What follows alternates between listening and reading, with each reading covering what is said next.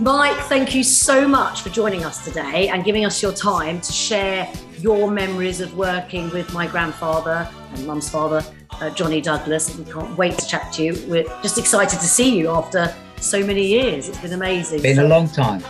It certainly has. So it's about 40 years since Spiderman, hasn't it? It's 40 years on the 12th of September. I looked it up. It was 81. So tell us, what memories do you have of working with Grandad in the sound box? Well, the main thing I do remember about Spiderman is up until that point, animation was very low key. They only used about 6 musicians, and it wasn't very spectacular, but it worked on the animation. And I think because of the whole Star Wars thing that came out just a few years before that, I think the animation people then decided that they had to have these big, orchestras, to match the movie films. So on Spider-Man, I think we had about 50, 60 musicians. So they were huge sessions, and I think there was a lot of money involved, because people put the money up to be able to pay for it. And I think it enhanced these animations because it made it filmic. Absolutely. That's basically what I remember. That was the big thing. I remember being very surprised at the amount of money they were spending on animation, which was unusual. Wow, brilliant. Wow. And then Grandad did a disco version. The version we've got that's available on a single is referred to as a disco version of Spiderman and His Amazing Friends. I think they added a kind of like electronic drums and things on it, didn't they? It's very jazzy. I think it was John's original orchestration with added disco drums and stuff like that. What memories have you got of Grandad and working with him? Well, obviously John was incredibly professional. He was always, very right. This has got to be right. But he never made mistakes. Everything was perfect. The scores were perfect. The copying was perfect. Everything was just perfect. And he was very precise. He didn't stand for any kind of messing around with the musicians. When he was up there on the podium, all the guys were focused. And there was a kind of they used to call him the headmaster. Yeah, that's it. I remember that. And they had a little nickname for him called Chalky. I don't know whether he ever knew he was called Chalky, but I think he did actually. I think he did know. He did. Yeah, I think he was aware that he was nickname. And even after we did all the recording on 24 track, and then obviously when the musicians had gone home, we then had to mix it. And I mixed everything with John in the control booth, and he was very, very particular. He wanted to hear it because he wrote a lot of solos for people. I think he liked musicians, and I think he gave all his favourite musicians a solo. And he was very on the mixing sessions. He was very. He wanted to get those solos through, so we were always mixing and we were pushing, highlighting the solos because that's what he wanted to hear. Fantastic. But, the other thing I remember is because it was a spider. Obviously, it was Spiderman and Amazing Friends. It was a very kind of action type movie. And of course, John was known for his beautiful melodies and his wonderful string writing. And the interesting thing was, because it was a kind of a bombastic score with lots of action, he still managed to put in those lovely string melodies and woodwind melodies that he wrote, as well as the excitement. No, he was very talented, and that was quite a neat thing to do, I thought. Yeah, I'm gonna have to go back and listen to the full animation soundtrack. It wasn't all crash bang wallop. There was a lot of music, Yeah, with lots of excitement and fun and speed and Yes. Can you remember which studios it was all recorded in when you did the animations? Oh, CBS. We recorded CBS. Oh, Whitfield. Is that Whitfield Street? We did everything at Whitfield Street. But when we did Spider-Man, it was known as CBS. It didn't become the other name until the 90s. Oh, right. Because it was owned by CBS up until the 90s, and then Sony bought CBS, and then it became Sony Music Studio. Right. And then later on, it became Whitfield. But so is that new owners again, or did Sony just change the name? No, it was always owned by Sony right to the end. But from a marketing point of view, they thought it was a good idea to call it Whitfield Street Studios, because then it wouldn't put off other record companies using other outside. That makes sense. Otherwise, you've got the Sony brand on their records, haven't you? Because it's recorded at studios. Oh, that makes sense. Yeah. You can't have an EMI record and record it at Sony Studios. It's a no-go. Yes. Yeah. Yeah. So I wonder how many years it took them to work that out then. But it was no. It took about 10 years. Yeah. How much business did they miss in those 10 years? Oh, we weren't short of work back then. There was so much recording back then. Not like today. Oh, everything today is made in people's home studio. It's incredible what can be done. It's a whole different business. But I remember being in the studios and Grandad listening for clicks. I bet you've had loads of that going on, and he'd hear something that none of us could hear, wouldn't he? That was always one of the big things, recording live music with a lot of musicians. Were noises, page turns, chair creaks, squeaky rostrums, you name it. But we conquered it.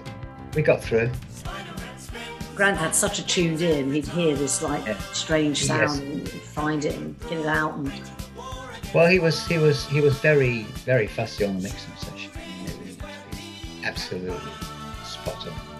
And I admired him for that. I thought that was great, because it was a challenge. It made me more interested in what I was doing. No, absolutely. I mean, my main job is to please the client. Yeah. Get the best out of the sound on the tape. Well, we know that I remember definitely how much Grandad enjoyed working with you. He wouldn't want to be with anyone else. He wanted you available. I like working with John. The other thing I remember is I don't think John worked with clicks back in those days, did he? What? No, click tracks. Click tracks. Click tracks. And I think he conducted everything and set all the tempos himself. Yes. Oh, yes, I think so. Yeah. I don't have any memory of using click tracks. No, I don't have any memory of it either. Because now they do everything on a click track. Everything. Well, that kind of loses the room for expression, doesn't it? A little bit. Absolutely right. Yes, it does. Everything now is to click. Wow. But I don't think John was happy to be doing that. And I think that's why he never used clicks. He set all the tempos, did all the conducting. No, it would have been way too rigid for Grandad's style, I would think. He liked to flow. And I think that's why he was able to write these lovely solos. But they weren't doing solos to click, they were expressing themselves. Exactly. So that's one important thing I remember. Pre-click days. Pre-click days, yeah. Because all the movies I did from perhaps the mid-80s on, all to click. Really? Yeah. How many movies did you work on, Mike? Well, according to the International Movie Database, there's about 82 last time I looked. How many? 82. 82. Because Grandad wrote the music for 30 something, 37, 38. Yeah. Day of the Triffids and Crack in the World, Dulcimer, the film Dulcimer. Did you work with him on any of those? Oh, I didn't work. No, I didn't. So you must have been late. The only films I did with John were all the animated films, like called Spider-Man, which was animated series, yeah. Dragons, Transformers, Incredible Hulk. They're the ones that I remember. And it's an anniversary every year now. You must have done one a year with him 40 years ago. It probably was one a year. Because they've all got a different year date. So we've got a 40th anniversary for the next 5 years. Well, you know, it can take a year to write a score, can't it? It can do. I know there are composers out there who write scores in 2 weeks, but I just don't know how to do it. It must be a stock thing, you know, where they kind of, you know, they have a template and just take it out. Right. It's just an amazing talent. I know. Whereas I think John, when he sat down to write, it was like square one, wasn't it? It was like, you know. But he had melodies coming into his head. I remember him sharing stories with us that he would wake up in the night and there'd be a melody and he would write it quickly, jot it down. So he'd have just a few notes floating that worked, and then he would build from that. And I always remember as a child knowing he didn't like having the radio on, because for him it felt like he had 2 radios on in 2 different stations, because he had the music in his head and then the sound elsewhere. And that was just a quirky thing that I remember. So it's just such a talent, isn't it, to be able to string notes together with rhythm and create beautiful things. He rarely used the piano. It was all literally all in his head. He didn't kind of tune out on the piano first. It was all in the head, and then he'd sit down and arrange it on the piano. It was that I thought it was remarkable, because he'd write it all down at pen and pencil. I think with John it was definitely an art form. An art form, yeah. It was an art form rather than a job. Yeah, oh no, I mean? It was just it was like a natural passion, wasn't it? It was a passion, an art form. I mean, it was something he enjoyed rather than a job. Definitely. Yeah, it was, yes. And he could do it anywhere. We would be away and sitting on the beach and he'd be writing his... Yes. Yeah. Anywhere. Such a skill. It's amazing, really. Terrific. An amazing skill, and he just knew what he wanted and the sound he wanted to create, and fantastic, really. Yeah, he was very, you know, when we were mixing, he was kind of very particular about sound. You know, he used to listen to the echo and the EQ, sound of instruments. He used to say to me, you know, I want that to glow. Can you sparkle that? You know, could you make that a little bit heavier? But he didn't explain it like technically, but I knew what he wanted. Because he was explaining it emotionally in a way, wasn't it? An emotional feeling. You were able to technically create. I had to kind of take his thoughts, and then turn it into technical stuff, and then go from there. Well, you obviously had a great working partnership. He was always happy. He was always happy with what I did. So. You were definitely doing the right thing, because once he met you, I don't think he had any other sound engineer from any memory that I've got. And you know, on top of all this, what we're saying, you know, he was such a lovely guy. You know, he was nice to be with. He was always nice to people. He never got, you know, he never sort of, you know, got in a temper or raised his voice or anything.